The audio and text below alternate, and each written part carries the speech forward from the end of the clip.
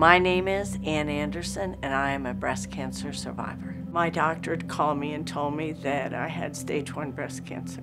It's a difficult diagnosis to deal with, and so anything that we can do to minimize, their time away from work or their time away from loved ones, we're all for.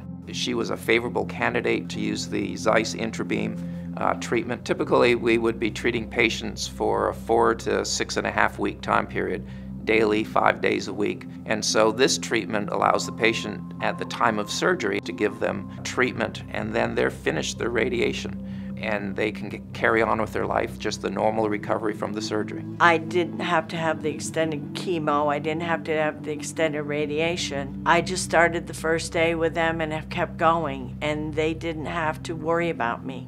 From my perspective, Halifax Health is saving my life.